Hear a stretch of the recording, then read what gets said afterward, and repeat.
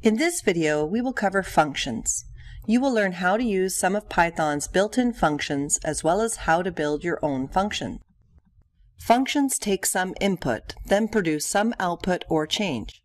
The function is just a piece of code you can reuse. You can implement your own function, but in many cases you use other people's functions. In this case, you just have to know how the function works and in some cases how to import the functions. Let the orange and yellow squares represent similar blocks of code. We can run the code using some input and get an output. If we define a function to do the task, we just have to call the function. Let the small squares represent the lines of code used to call the function. We can replace these long lines of code by just calling the function a few times. Now we can just call the function. Our code is much shorter. The code performs the same task.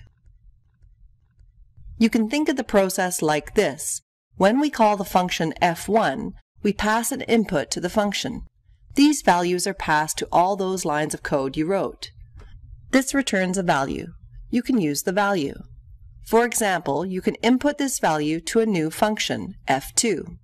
When we call this new function f2, the value is passed to another set of lines of code. The function returns a value. The process is repeated, passing the values to the function you call. You can save these functions and reuse them, or use other people's functions. Python has many built-in functions. You don't have to know how those functions work internally, but simply what task those functions perform. The function len takes in an input of type sequence, such as a string or list, or type collection, such as a dictionary or set, and returns the length of that sequence or collection. Consider the following list. The len function takes this list as an argument, and we assign the result to the variable L. The function determines there are 8 items in the list, then returns the length of the list, in this case 8.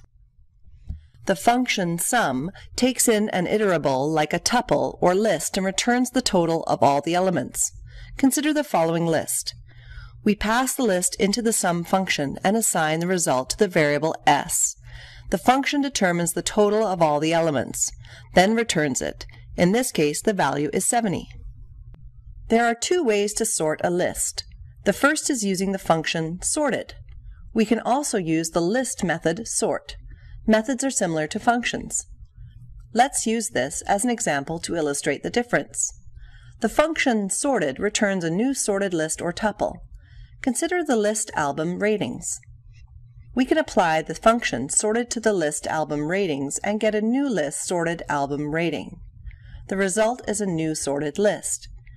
If we look at the list album ratings, nothing has changed. Generally, functions take an input, in this case a list. They produce a new output, in this instance a sorted list. If we use the method sort, the list album ratings will change and no new list will be created. Let's use the diagram to help illustrate the process. In this case, the rectangle represents the list album ratings. When we apply the method sort to the list album rating changes. Unlike the previous case, we see that the list album rating has changed. In this case, no new list is created. Now that we've gone over how to use functions in Python, let's see how to build our own functions. We will now get you started on building your own functions in Python. This is an example of a function in Python that returns its input value +1. To define a function, we start with the keyword def. The name of the function should be descriptive of what it does. We have the function formal parameter a in parentheses, followed by a colon. We have a code block with an indent. For this case, we add 1 to a and assign it to b. We return or output the value for b. After we define the function, we can call it. The function will add 1 to 5 and return a 6. We can call the function again, this time assign it to the variable c. The value for c is 11. Let's explore this further. Let's go over an example when you call a function. It should be noted that this is a simplified model of Python, and Python does not work like this under the hood. We call the function giving it an input 5. It helps to think of the value of 5 as being passed to the function. Now the sequences of commands are run. The value of A is 5. B would be assigned a value of 6. We then return the value of B. In this case, as B was assigned a value of 6, the function returns a 6. If we call the function again, the process starts from scratch. We pass in an 8. The subsequent operations are performed. Everything that happened the last call will happen again with a different value of A. The function returns a value, in this case 9. Again, this is just a helpful analogy. Let's try and make this function more complex. It's customary to document the function on the first few lines. This tells anyone who uses the function what it does. This documentation is surrounded in triple quotes.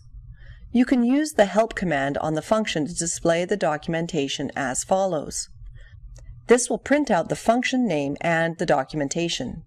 We will not include the documentation in the rest of the examples.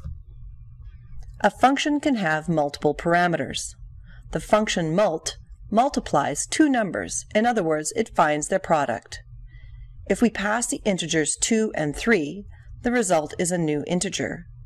If we pass the integer 10 and the float 3.14, the result is a float 31.4. If we pass in the integer 2 and the string Michael Jackson, the string Michael Jackson is repeated 2 times. This is because the multiplication symbol can also mean repeat a sequence. If you accidentally multiply an integer with a string instead of 2 integers, you won't get an error. Instead, you will get a string, and your program will progress, potentially failing later because you have a string where you expected an integer. This property will make coding simpler, but you must test your code more thoroughly. In many cases, a function does not have a return statement.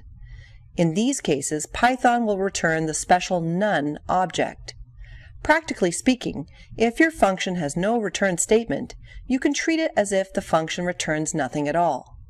The function mj simply prints the name Michael Jackson. We call the function. The function prints Michael Jackson. Let's define the function noWork that performs no task. Python doesn't allow a function to have an empty body, so we can use the keyword pass, which doesn't do anything but satisfies the requirement of a non-empty body. If we call the function and print it out, the function returns a none. In the background, if the return statement is not called, Python will automatically return a none. It is helpful to view the function noWork with the following return statement. Usually functions perform more than one task. This function prints a statement, then returns a value. Let's use this table to represent the different values as the function is called. We call the function with an input of 2. We find the value of b. The function prints the statement with the value of a and b. Finally, the function returns the value of b, in this case 3. We can use loops in functions. This function prints out the values and indexes of a loop or tuple. We call the function with the list album ratings as an input. Let's display the list on the right with its corresponding index. Stuff is used as an input to the function enumerate. This operation will pass the index to I and the value in the list to S. The function would begin to iterate through the loop. The function will print the first index and the first value in the list. We continue iterating through the loop. The values of I and S are updated. The print statement is reached. Similarly, the next values of the list and index are printed. The process is repeated. The values of I and S are updated. We continue iterating until the final values in the list are printed out. Variadic parameters allow us to input a variable number of elements. Consider the following function. The function has an asterisk on the parameter names. When we call the function, 3 parameters are packed into the tuple names. We then iterate through the loop. The values are printed out accordingly. If we call the same function with only 2 parameters as inputs, the variable names only contain 2 elements. The result is only 2 values are printed out. The scope of a variable is the part of the program where that variable is accessible. Variables that are defined outside of any function are said to be within the global scope, meaning they can be accessed anywhere after they are defined. Here we have a function that adds the string dc to the parameter x. When we reach the part where the value of x is set to ac, this is within the global scope, meaning x is accessible anywhere after it is defined.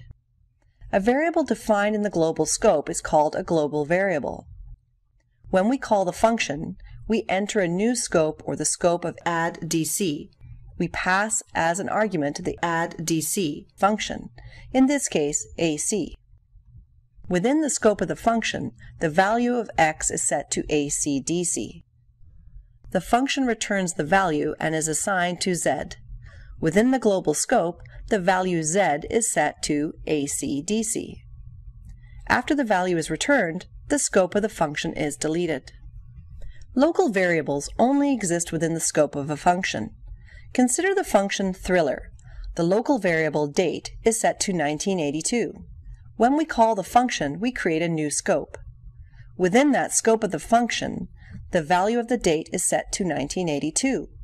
The value of date does not exist within the global scope. Variables inside the global scope can have the same name as variables in the local scope, with no conflict. Consider the function thriller. The local variable date is set to 1982. The global variable date is set to 2017. When we call the function, we create a new scope. Within that scope, the value of the date is set to 1982. If we call the function, it returns the value of date in the local scope, in this case 1982. When we print in the global scope, we use the global variable value. The global value of the variable is 2017. Therefore, the value is set to 2017. If a variable is not defined within a function, Python will check the global scope. Consider the function ACDC. The function has the variable rating with no value assigned. If we define the variable rating in the global scope, then call the function, Python will see there is no value for the variable rating. As a result, Python will leave the scope and check if the variable ratings exists in the global scope. It will use the value of ratings in the global scope within the scope of ACDC. In the function, we'll print out a 9. The value of z in the global scope will be 10, as we added 1. The value of rating will be unchanged within the global scope. Consider the function Pink Floyd. If we define the variable claimed sales with the keyword global, the variable will be a global variable. We call the function Pink Floyd. The variable claimed sales is set to the string 45 million in the global scope. When we print the variable, we get a value of 45 million. There is a lot more you can do with functions. Check out the lab for more examples.